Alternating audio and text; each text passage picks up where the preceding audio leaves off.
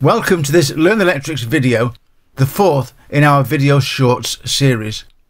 With the launch of Amendment 2 of the wiring regulations at the end of March 2022, we've had a few people asking about possible changes to their training. And so, in this short video, I will try and put together what I already know. When talking about dates, please remember that this video is for guidance, and in this grey period between amendments, dates can change. Amendment 2 of the 18th edition wiring regulations became live on the 28th of March, and everybody, quite naturally, wants to know how it will affect them. The most common questions have been: must I sit an upgrade exam? Which exam will I sit next week? What about my AM2 assessment? And is there a grace period? Let's start with a question about upgrade exams. Must I sit an upgrade exam if I already have an 18th edition certificate? The answer to this is no. A resit is not required.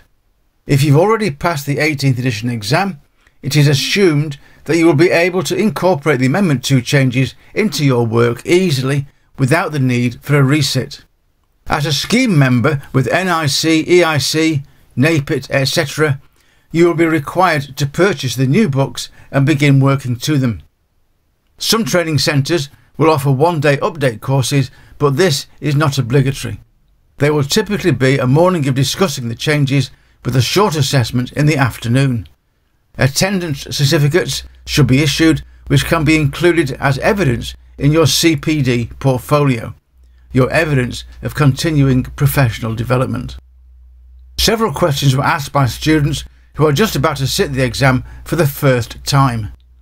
An actual question was: which exam will I sit? My exam is next week. Do I have to buy the brown book and learn it all in a week? In this case, the answer is no. You would not be expected to sit an Amendment 2 exam when all your training has been on Amendment 1 and the blue book.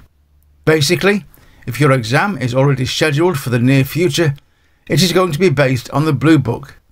If your training course is not yet planned, or your exam is several months away, it is likely to be on the brown book. Let me explain. Exam centres and examining bodies need time to prepare new exam questions and to prepare training courses. Also, there needs to be time for tutor training on Amendment 2 changes. The anticipated changeover for the 18th edition exam is around August-September 2022. Training courses with exams before August will most likely be the blue book, and after August, the brown book. Your training centre has an obligation to keep you informed of the dates that they are working to. It is in your interest to ask, and any good training centre will oblige. Dates are changeable, so always stay informed. A few questions were posted about AM2 assessments. There will be 2 assessments for the AM2, an online knowledge assessment and a practical assessment, and some centres have instigated a best fit option that goes like this.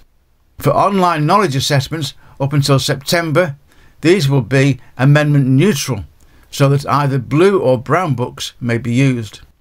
And then from September, they will be based on the brown Amendment 2 book only. And for the practical assessment up to September, these will use the blue book only, and then from September 2022, all practical assessments will be based on the brown book Amendment 2. Again, your test centre will keep you informed. We want to help you to pass. In summary, Amendment 2 can be used from the 28th of March 2022. There is no need to sit an update exam, but CPS members will be expected to buy the new books. Candidates that are close to their exam will use the blue book. Those that have not yet started their course and where the exam is some months away will begin to use the brown book. AM2 students may have different rules for practical assessments and online knowledge assessments. Exam centres have an obligation to keep you informed. It is in their interest to help as many students to pass as possible.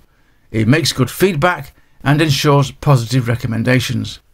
Make sure that you keep yourself informed. Ask. Hopefully, you found this general guidance useful and helpful. We will be revamping our 18th edition training videos over the next few weeks, but most of the advice and questions in the videos is relevant to both amendments, so still useful to learn from. Thank you for watching this video. It is very much appreciated. Please subscribe to our channel to get access to all of our videos, and remember to click on notify to be sure of not missing our next video. And you will find even more information, videos and help on our website at LearnElectrics.com. And don't forget that you can also type in LearnElectrics, all one word, into the YouTube search bar to go directly to our channel at any time from any computer.